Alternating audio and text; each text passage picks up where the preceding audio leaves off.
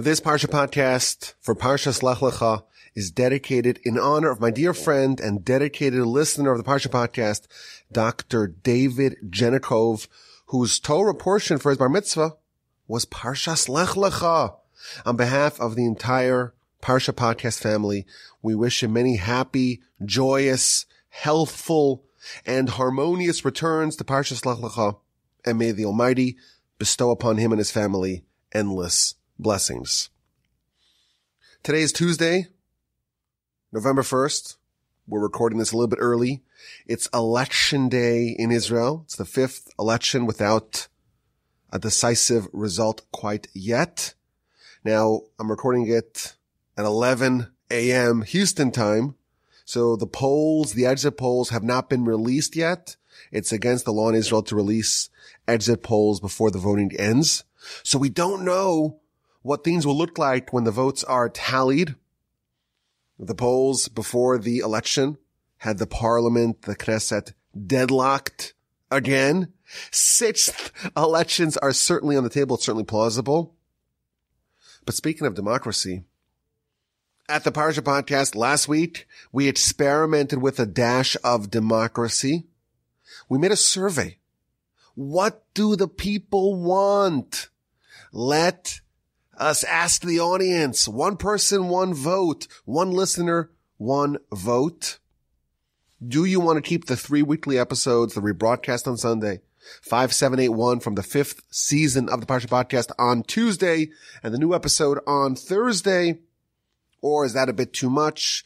2 weekly episodes is best. Just do the rebroadcast and the new episode. And by a 2-to-1 majority, the exact numbers are 67.1% voted in favor of keeping the 3 weekly episodes, and a minority of 32.9% voted to have only 2 weekly episodes. Thank you all of you for voting. Thank you all of you who had emailed me and texted me. And for the many of you who submitted comments, I really appreciate your feedback. It was actually kind of fun to make the survey. It's a little bit exhilarating to get all those responses. Maybe we will do another one. But with that, let's begin. Let's dispense with that democracy and let's restore the autocracy of the Parsha Podcast. It's Parshas Lech Lecha, and we meet the most impactful man of all time. It's Abraham. Abraham's going to change everything. He's going to change and radically alter the course of history. And this Parsha, next week's Parsha, and really the rest of the Torah follows him and his family and his descendants.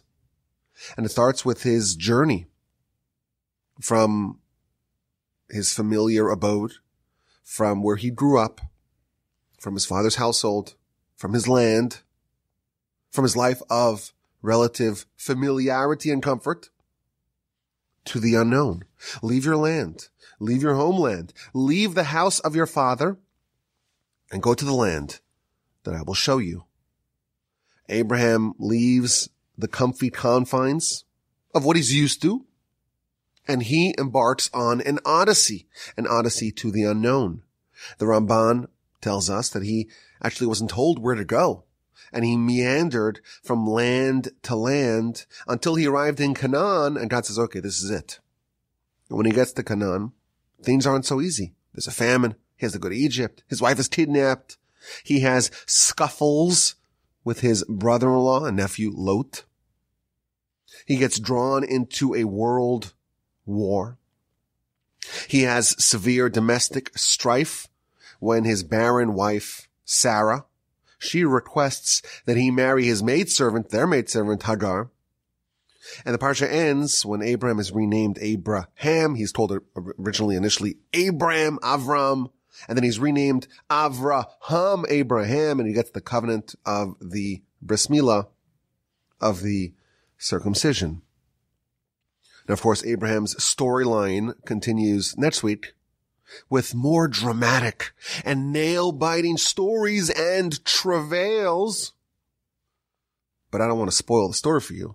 We'll have to hear more about that next week. But the character of our Parsha, the protagonist of our story, is a dramatic individual, and he's going to emerge, and his personality and his choices and his legacy will alter the trajectory of mankind and fundamentally change the world forever. Before Abraham, there was a devolvement. Humanity had devolved into idolatry. They had forgotten about God.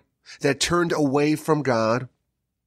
And everything was in this downward spiral until the arrival of Abraham. And he's going to begin the process of fixing the world, upgrading humanity, ridding the world of idolatry, building the nation that will effectuate the perfection of the world and the restoration of God to his throne of glory in this world as it is in the upper worlds. But our Parsha, and truthfully the next one as well, does not just follow the story of Abraham exclusively. He has a sidekick who accompanies him, his brother-in-law and his nephew, Lot. This Parsha and the next one are kind of parallel, interlaced stories of Abraham and Lot, or Lot.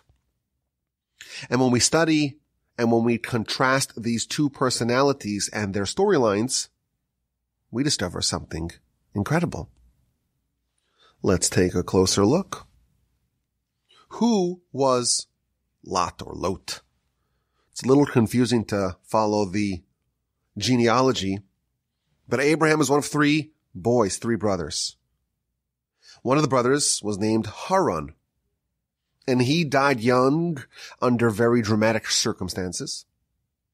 And Haran, before he passed, had three children, Lot, and two daughters, Milcah and Yiscah. Yiscah, we're told, is a nickname for Sarah, either because she was so beautiful, or she was so regal, or she was such a prophetess.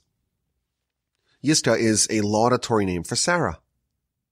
Now, Abraham is going to marry Sarah, so in effect, if you're following the genealogy, Abraham marries his niece, the daughter of his brother Haran. The son of Haran is Lot. So that's Abraham's nephew. It's his brother's son.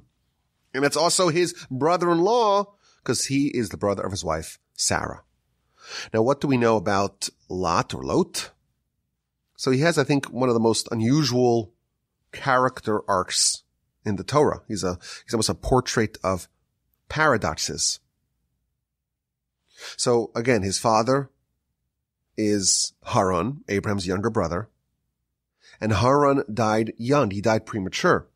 The verse tells us this is at the very end of Parshas Noah, last week's Parsha, chapter 11, verse 27. These are the children of Terach. Terach is the father of Abraham. And Nahor, and Haran is the father of Lot. And Haran died on the face of Terach, his father, in the land of his birthplace, in Ur Kasdim. Now Rashi tells us something bonkers. This is the dramatic circumstances of Haran's death. The verse says, Haran died on the face of Terach, his father. What does that mean? So Rashi says, something bonkers. Rashi says that he died due to his father.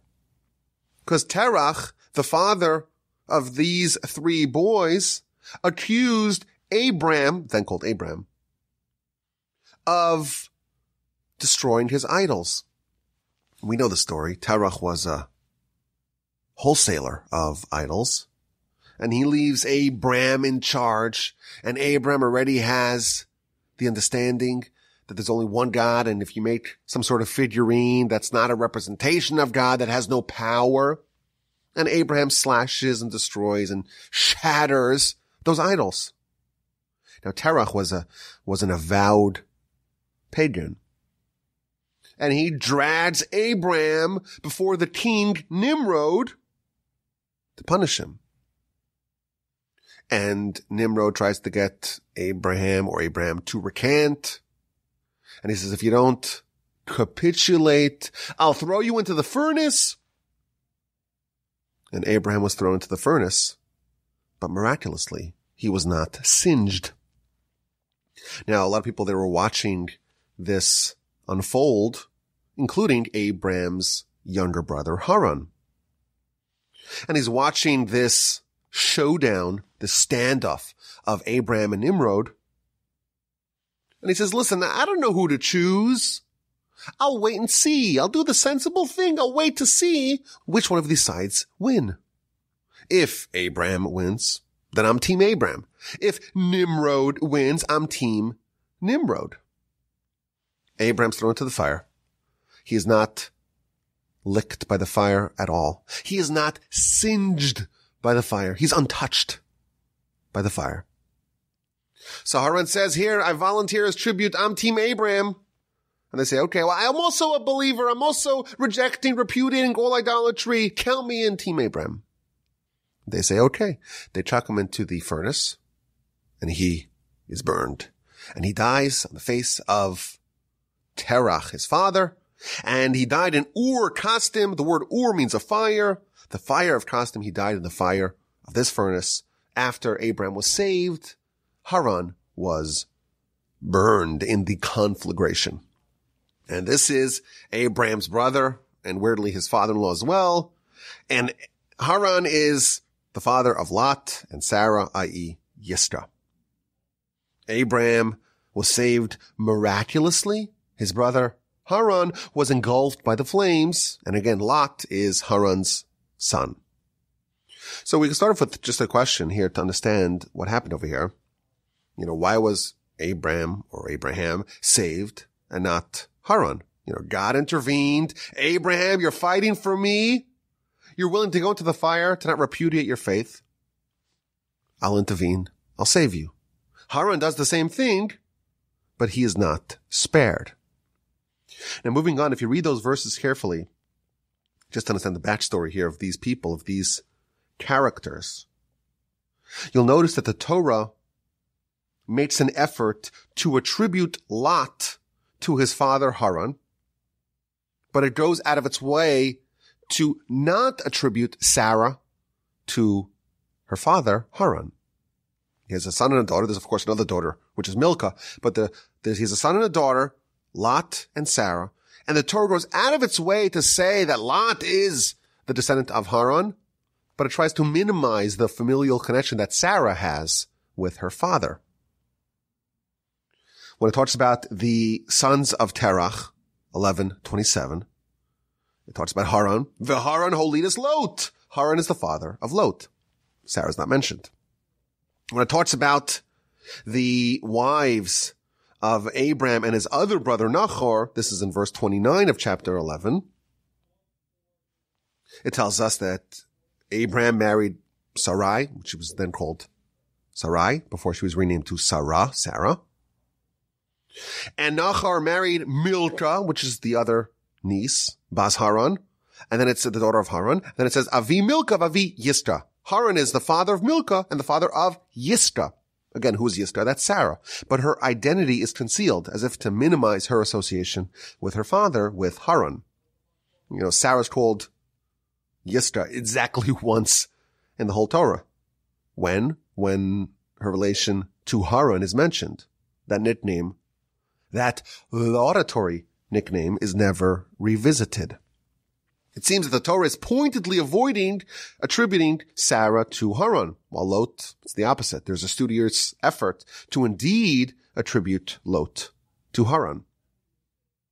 Now, moving on, when we read the story of our Parsha, Lot is Abraham's sidekick. He joins Abraham in his travels. From Ur Kasdim to Haran, from Haran to Canaan, all over Canaan, Lot joined Abraham.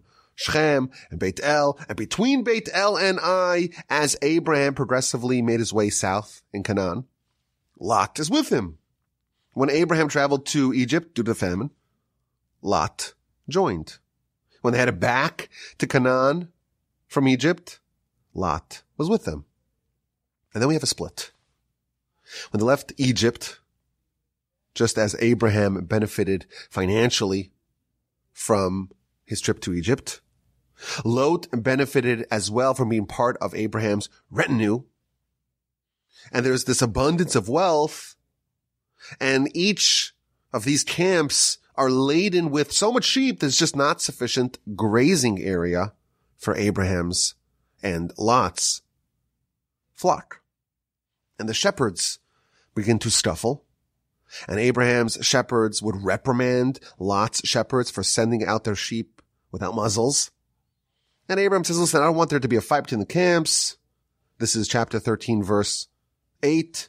Abraham said to Lot, I don't want there to be a fight, a scuffle, a schism between me and you, between my shepherds and your shepherds. After all, we're brothers. And Rashi there says something fascinating. We're brothers, that Abraham and Lot actually looked the same. They had a similar visage, a similar countenance, which of course we understand to mean that they had similarities. They were doppelgangers. On some level, there was a similarity between Lot and Abraham. They had similar characteristics, similar strengths.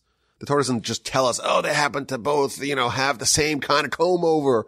No, it's telling us that there's something fundamental and deep about the connection between these two. The Hebrew word for face and the Hebrew word for essence or internal essence is the same. Panim, which means inside and also means face. Why? Because the face really reveals a lot about who a person really is. And Lot, he looked similar to Abraham. There was something that they shared. There was some sort of overlap, a spiritual overlap between these two. And Abraham says, listen, I don't want to fight. We're brothers. We look similar.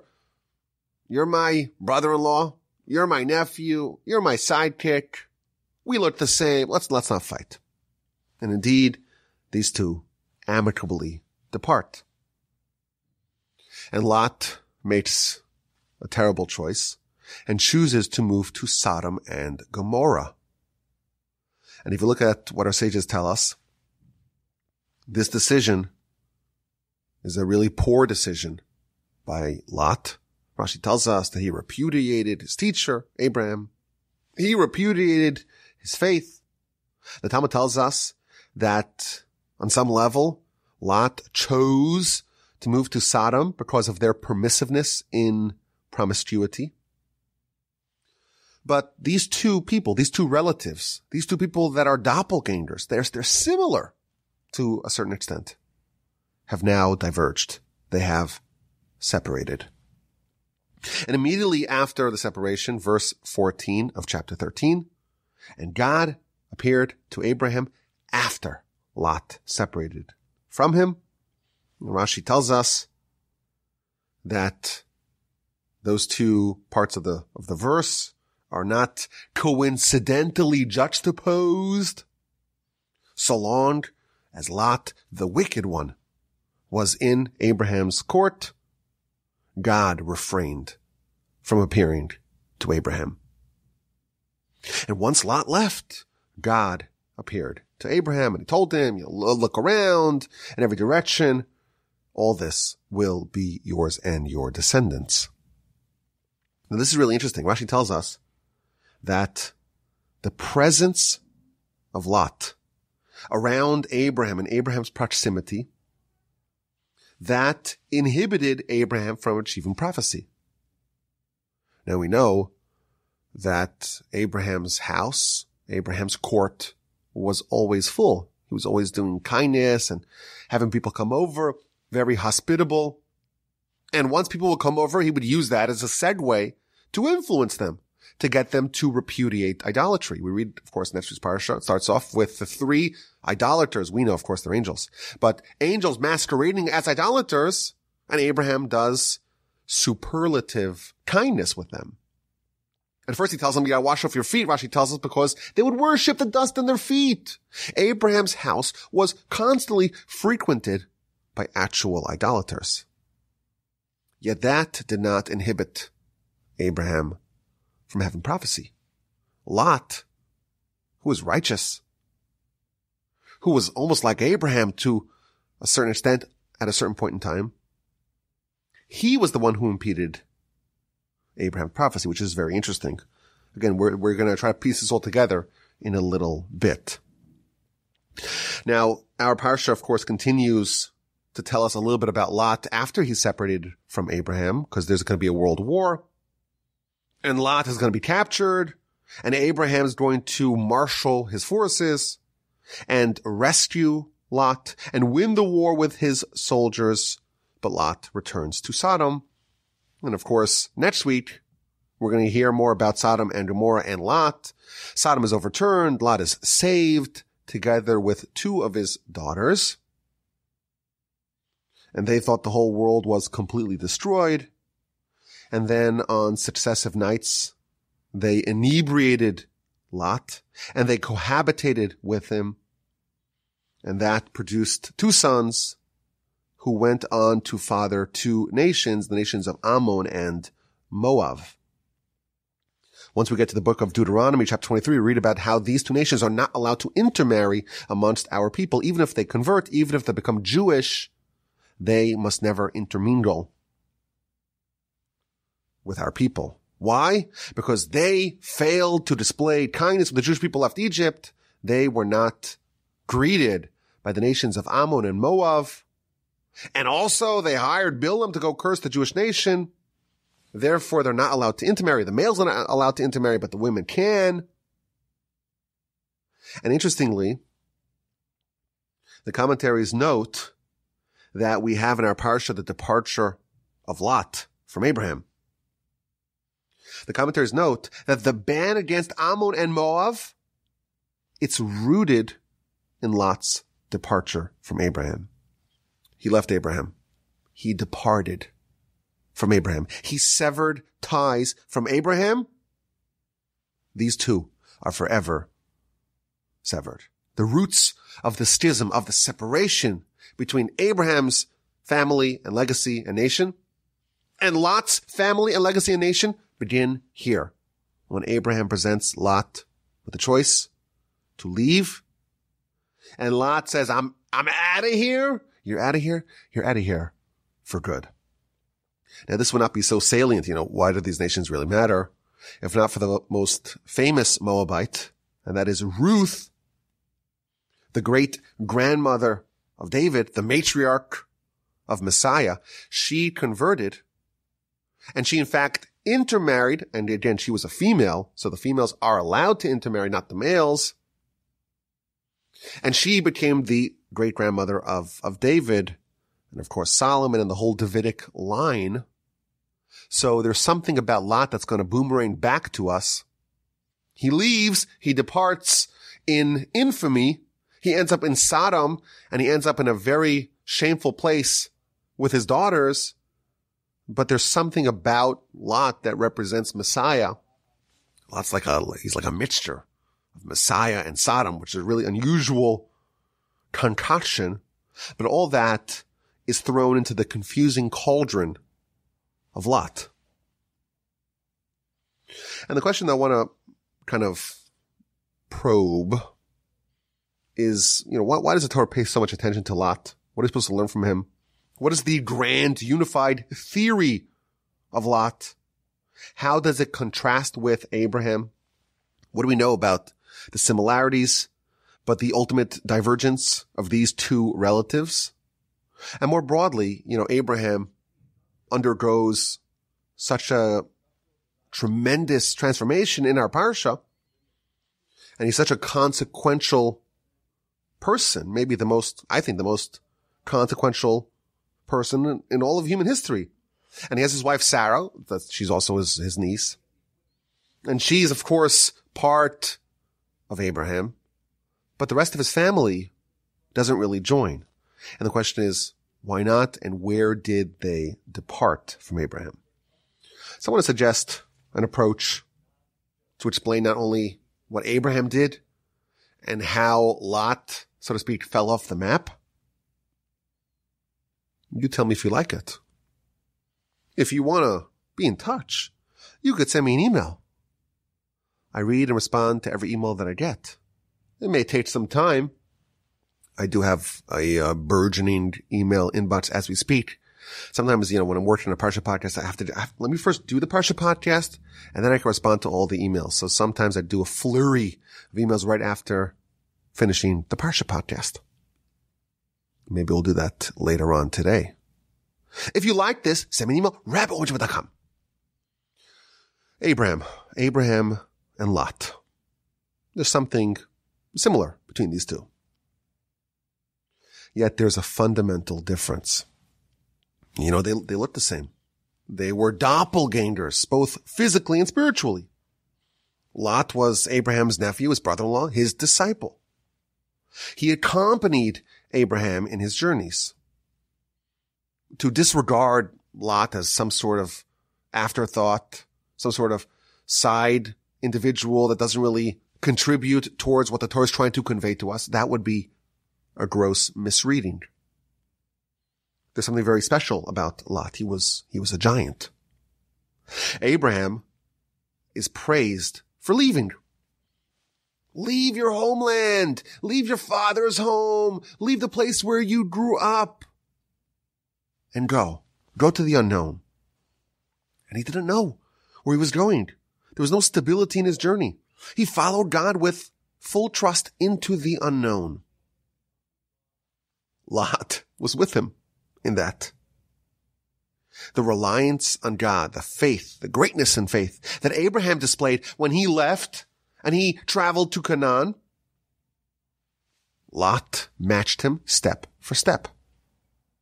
We know Abraham excelled in kindness and hospitality. We'll read more about that next week. Lot was also a masterclass in kindness. When the angels came to visit him to overturn the city, he thought they were humans. Lot treated them with great hospitality and self-sacrifice. Lot also perpetuated the attitude, the commitment of kindness and hospitality to his children. In fact, the Midrash tells us that there was one event that really embodied the corruption and the evil of Sodom. And that is that there was a young girl who wanted to bestow kindness upon the poor. That was against the law in Sodom. And she would sneak out and try to provide a little food for the poor. And she would hide the impoverished, and she would find a way to get around the rules, to skirt the rules, to sneak some food to the poor people. And she was arrested, and she was executed in a very harsh, macabre fashion. Think about it. What corruption. A city. There's an innocent, pure innocent young woman who wants to do kindness and hospitality and help the poor. And that's a capital offense in Sodom. And she was executed in a very gruesome, macabre, and heinous fashion. And that daughter, we're told in the Midrash, that's the daughter of Lot. So we see even once Lot departs from Abraham, even in the bowels of Sodom and Gomorrah, Lot engaged in kindness and hospitality and infused that in his children. When the angels come to the city, quite memorably we read how Lot baked them matzos. Rashi tells us because it was Pesach. How did he know to bake matzah on Pesach? Of course, he got that from Abraham. So certainly on some level, Lot is quite Abrahamic. In fact, we see his progeny, Ruth, and then David, of course, is Messiah. So ultimately, at least a part of Lot is part of the Abrahamic destiny. But something is lacking. Lot goes awry. He diverges from the path. He chooses something else and ultimately ends up being in this shameful place with his daughters producing bastard children. If we study Abraham's storyline, we see tremendous transformation. He's Abram at the beginning of the Parsha. He becomes Abraham. He's this individual who is transposed into the patriarch of a great nation. He's a layperson who is transformed into someone whose descendants will inherit the land, from this commoner into the father of the eternal nation, the nation that will receive the Torah, the nation that will shepherd humanity and the world to perfection. But if we study Abraham's transformation, we will notice that it doesn't just happen with one switch. It's not just the product of one change. There are stations. There are stages in Abraham's transformation. Our sages tell us that Abraham was tested with 10 trials, and he triumphed in all of them. Abraham's transformation was staggered. It was the product of a series of progressively more challenging tests. You'll notice Abraham at the beginning of the Parsha, he's able to leave and to abandon his homeland. But only at the end of the Parsha, when he receives the first mitzvah of circumcision, only then is he renamed, is he upgraded from Abram to Abraham. There are stages. It starts off with a commandment to leave, to abandon your previous identity. Go pursue your new self. Go leave your father's home. Let's go reinvent you. Let's go recreate you. In the land, Abraham is confronted with all sorts of challenges, all sorts of unforeseen tests, 10 trials. Each one is trying to destabilize him, to draw him back to his old familiar self, to the original Abraham. Go back to your comfort. Go back to your father's home. Go back to the ideals and mores and behaviors and values and priorities of your youth. But Abraham stood tall. Abraham clung to his faith. Halfway through his 10 trials at the end of our Parsha, he had already achieved a level that he was deserving of a covenant with God. And he's permanently renamed Abraham to reflect this new achievement. But he doesn't stop advancing, always upgrading from stage to stage. In next week's Parsha, his trials continue and his advancement progresses. And it culminates in the 10th of the tests, the binding of Isaac, which guaranteed the nation of Abraham permanent exculpation anytime they invoked that event. After the 10th test, God declares, now I know that you truly fear God. Now, it's important to note, the sages tell us that Abraham's advancements did not stop there. He advanced and advanced until the day of his passing. But Abraham's achievements after the binding of Isaac are so superlatively advanced that they are beyond the realm of what we can appreciate. Abraham's advancements post the binding of Isaac was akin to the different gradients of angels. For us, an angel is an angel is an angel. They're all so lofty and so beyond us, we can't really discern the difference. Only someone who is themselves an angel is able to actually sense, is able to discern the differences between those lofty stages. You know, chess is very popular now. I was thinking, if you play, if you play the top 10 players in the world, I mean, you don't know which one of them is the best. I think most of us would not be able to tell a difference. Each one of them would thoroughly trounce us. And we would not be able to say the fineness of the difference between the playing at that level is really not discernible to us simpletons. Abraham's advancements after the binding were not revealed to us by the Torah because they are so far beyond us, we won't even be able to perceive those changes. But this is Abraham's trajectory. Test after test, advancement after advancement. Even if we look at his journey in a very simplistic way, he's always moving. In Haran, where he starts off the Parsha, he was very successful.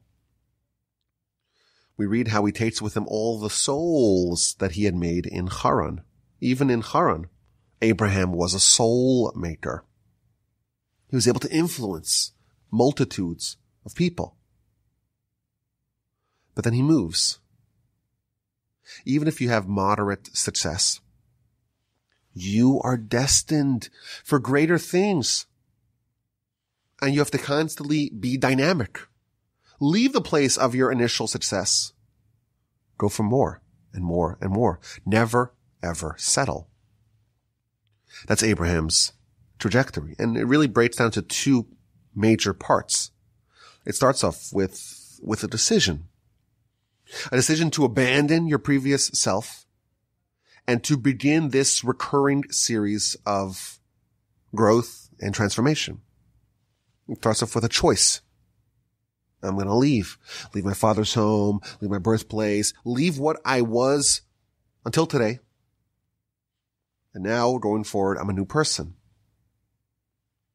It starts with a decision to change. The Talmud tells us that Abraham was the first convert. A convert in Jewish philosophy is someone who adopts a new identity. It's not just a change in, the religion box that you check. You are a new human. The words of the Talmud, Gerishin is Gair, Ger, a convert that converts, Kikatan Shenola Dami. It's like a baby being born. It's a whole new life. And you have no connection to your previous identity. You've dropped that in favor of a new identity. It's like a midlife birth. And Abraham was the first of the converts. He uprooted and severed himself from his previous identity. And that's the beginning of our Parsha. Go for yourself. Leave your land, leave your homeland, leave the house of your father. That's it. There's a new person that is going to emerge. Abraham made the choice to abandon his previous persona completely and to adopt a new one. And that's the first stage of Abraham's transformation. If we look at the difference between Abraham, or Abram as he was known then, and his brother Haran, it was at this juncture Abraham chose to convert, while Haran did not. Both of them jumped into the fire to refuse to bow down to the idols. Both of them forfeited their lives for God. But Haran didn't really do it out of conviction. He wasn't convinced. He hadn't changed himself. He was still the old Haran. But he saw, well, if it worked for Abraham, it must work for me. But there was a difference. Abraham had a new identity. Haran was still hedging his bets. He wanted his out. He wanted to maintain his optionality. Haran vacillated. Well, let me wait to pick a winner. He had faith to a certain extent, but it was superficial. It hadn't penetrated his bones and transformed him completely into someone else in the way of a convert. Had he created himself into someone new, God would have saved him. God does save all those that have complete faith in him. But of these two brothers, only Abram qualified. Haran was burned. He did, in fact, go on some sort of journey, but it was an incomplete one.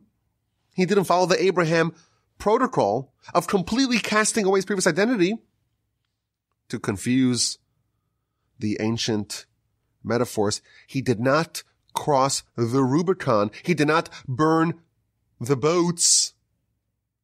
He didn't cut ties with his previous self. He didn't convert into someone new. He did adopt the Abrahamic platform, but only on a surface level. It wasn't genuine. In the first stage of Abraham's transformation, he lost Haran. Haran did not live up to Abraham in stage one. When the Torah enumerates Haran's children, it pointedly attributes Lot to Haran, while Sarah is masked. She is called Yisra. She is not Haranian, like Lot. But it's interesting, if you look at Lot's storyline, He does proceed with Abraham along his journey to a given point. Lot does make the initial change. When Abraham goes to the unknown, I'm going to leave everything behind and go to the unknown, Lot was with him. We can say that in the first stage, Lot marched with Abraham side by side. Abraham converted. He said goodbye to his previous self. And Lot did the same. And we see that really Lot is very sympathetic to Abraham and Abraham's cause. He studies under Abraham. He mimics Abraham. He bakes the matzah. He performs superlative acts of kindness. But ultimately, he is the son and the heir of Haran. He too does not follow the Abrahamic protocol completely. Yes, he advanced further than his father. He initially made that choice, that decision to convert. But that was just the beginning of Abraham's journey. After Abraham made that decision, he was faced with a barrage of tests, with a salvo of tests. And Lot was also faced with a salvo of tests. But unlike Abraham, when Lot faced those tests, he buckled. He capitulated. Abraham was tested. Abraham was tempted to fall back to his previous identity, but Abraham overcame. Abraham triumphed. But Lot capitulated. Initially, Lot matched Abraham. He was willing to go to the unknown. Stage 1 he was successful in. But when he was confronted with a test, he yielded and he fell. We're told that Lot looked physically like Abraham. At a certain juncture, Abraham and Lot were similar. They were in lockstep, reinventing themselves together, following God together, baking the matzah, performing otherworldly kindness together. Lot had the potential of being a second Abraham. But his story shows that at a certain point, when things got rough, he remained the son of Haran.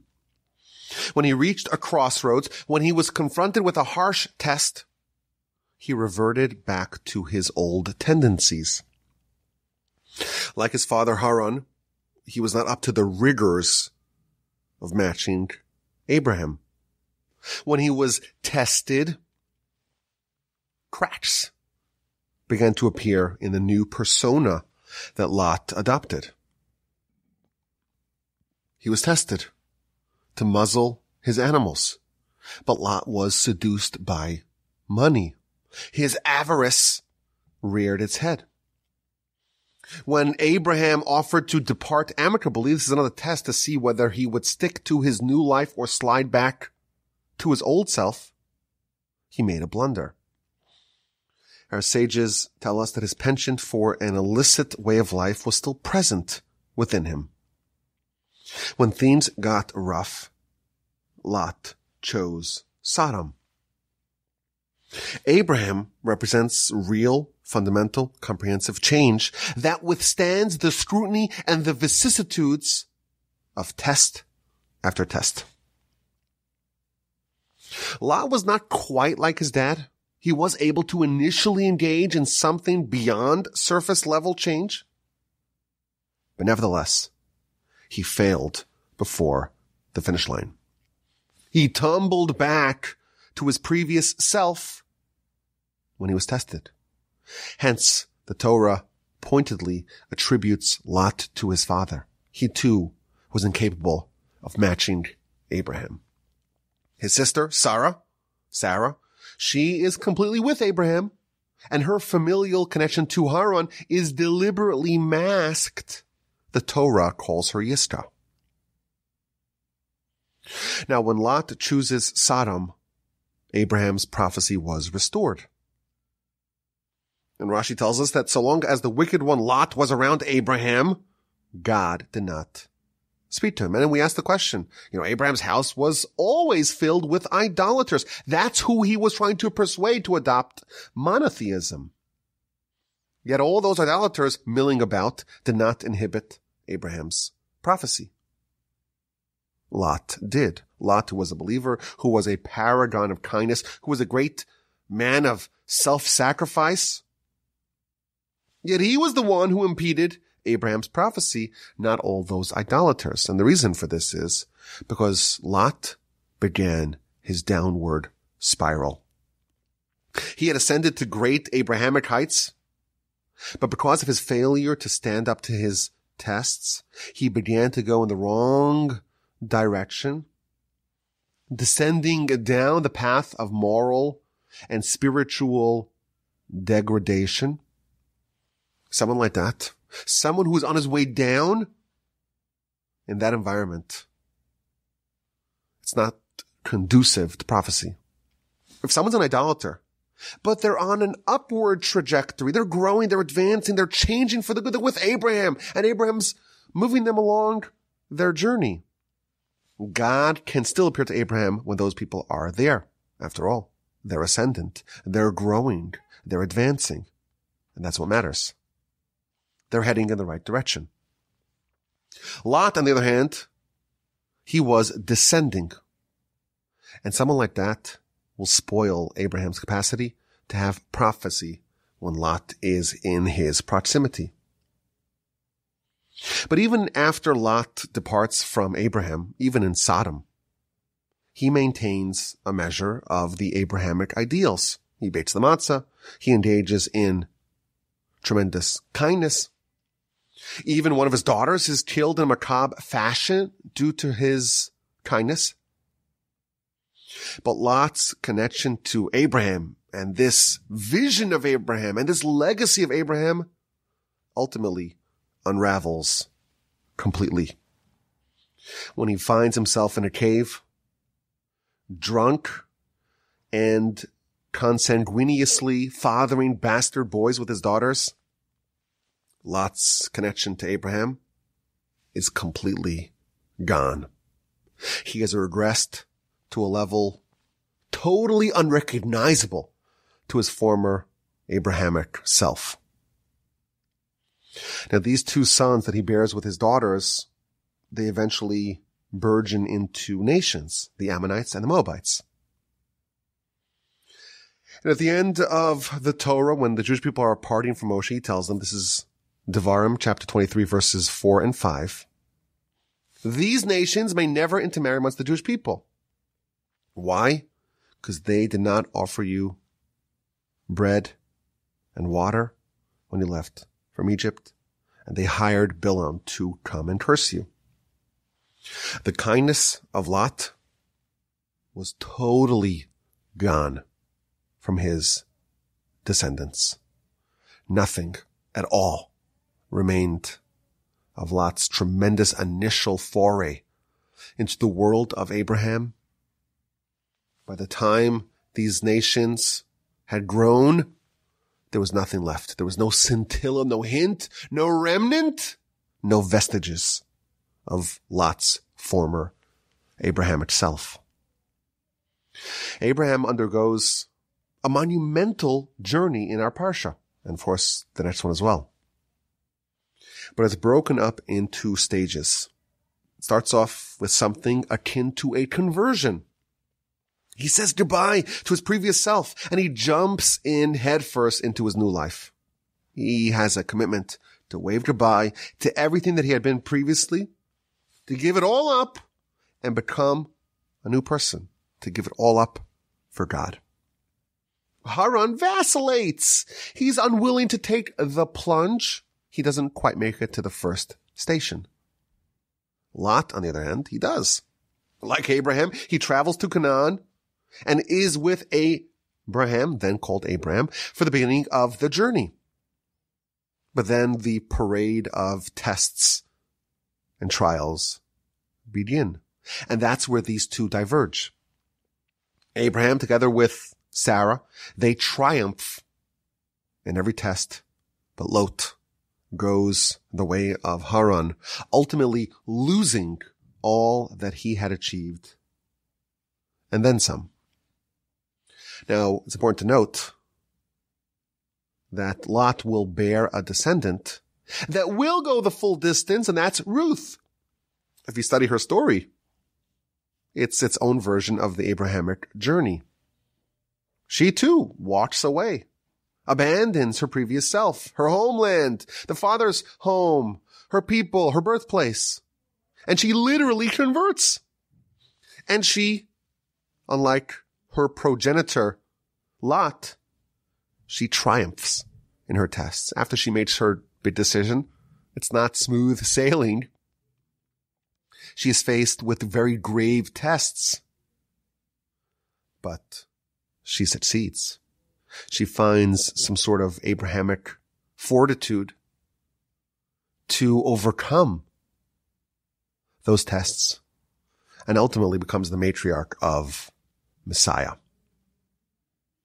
You would imagine that that is perhaps the only thing that was left from Lot's original Abrahamic goodness. It was taken by Ruth. It was fanned aflame by Ruth, and it was brought to completion by this wonderful heroine who goes the full distance of the Abrahamic transformation. I think this study is a very valuable one because it shows us a structure of a journey to total greatness, a journey to total reinvention. It starts off with a choice, a decision akin to conversion. Take your existing self that has been you hitherto and transform that, convert that into something else. You're a different person. Abandon your previous self. But that's only the beginning of the process. Then the hard work of maintaining that decision, that's when the hard work begins. You will face tests. And those tests are expertly designed to pull you back to your previous self. They'll try to knock you off balance. You're going to face headwinds and side winds and ferocious turbulence. They're going to try to catch you napping. Do you have the fortitude? Do you have the resolve to stay the course? Test after test, advancement after advancement. Abraham showed us the way. That's the idea of the week. That's the eye of the week. Now for the question. Now for the cue. Let's get a little smarter, a little bit more intelligent about the Parsha each week. And of course, Torah will make us more intelligent and more capable and more cognitively gifted in every area of life. It's the only thing that takes the fools and makes them wise. Eidus Hashem ne'amana. The testimony of God is trustworthy. Machtimas pesi. It makes the fool wise. Listening to Mozart, Wolfgang Amadeus, Ludwig von Beethoven, or Bach, and they play that when the kids are in utero. Oh, it's going to make him such a genius. Doesn't work. I'll do my Sudoku, and I'll practice my chess, mate in threes. I'll do my Khan Academy to learn my algebra. It's all great, but only marginal improvements. What actually makes us brighter is the Torah. And that's what we're trying to do here, to raise our Parsha IQ and also our general intelligence. Let's get to the cue. This question was actually emailed to me 2 years ago by my friend Shragi, and I had it in my notes for a couple of years. And I think it's a good time to unveil this question. Now, this is a question that I think you should be able to answer. So I'm going to give you just the question, not the answer. Sometimes the cue will have a question and an answer. Sometimes it's a question that is really hard. Sometimes it's a question that's really easy. Sometimes it's a question that you need to relish and savor. Don't even think about the answer. Just enjoy the question. This one, I think it's an answerable question. It's a good question. It's an obvious question. It's a fun question, but one that shouldn't be too hard to come up with an answer. In the beginning of the Parsha, Sarah, then called Sarai, is abducted, is kidnapped by Pharaoh. And then things don't work out as Pharaoh had intended, and he showers Abram with gifts. And Abraham accepts it. He welcomes the notion of receiving gifts from Pharaoh. In fact, Rashi, this is chapter 12, verse 13, on the verse that says, when Abram tells Sarai, say that you're my sister, Laman yitav li ba'avurech, so that they will do good to me on your account, and I will live because of you. So Rashi asks the question, well, Abram's worried that they're going to kill him, so that's the meaning of the verse, the end of the verse, and I will live because of you. What does it mean that they will bestow goodness upon me? Says Rashi, yitnu li matanos. They will give me gifts. They will benefit me by giving me gifts. So Abraham accepts the gifts that Pharaoh gives him. However, later on in the Parsha, after Abraham engages in this world war, and he defeats the 4 kings, and they want to give him all the booty, all the plunder of the war, Abraham says, I'm not going to take anything, not a thread, not a shoestring.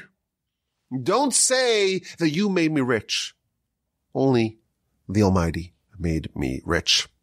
So here we see that Abraham is refusing to accept the gifts given to him by the king of Sodom. Somehow Abraham has no compunction with taking the wealth from Pharaoh in the beginning of the Parsha. He's not concerned that people can say, well, Pharaoh made him rich. Yet, at the end of the Parsha, or towards the middle of the Parsha, later on in the Parsha, he seems to be very resistant, completely resistant, to not accept any gifts. Why the inconsistency? Why is there an inconsistency, a contradiction in Abraham's attitude towards receiving gifts or money from others? From Pharaoh, he gladly accepts. From the spoils of war, he demurs, refusing to take even a shoestring or a thread. Now, for the sake of full transparency here at the Torch Center, our position is to follow Abraham in his behavior with Pharaoh. We gladly accept all gifts. In fact, we actively seek them. The website is torchweb.org.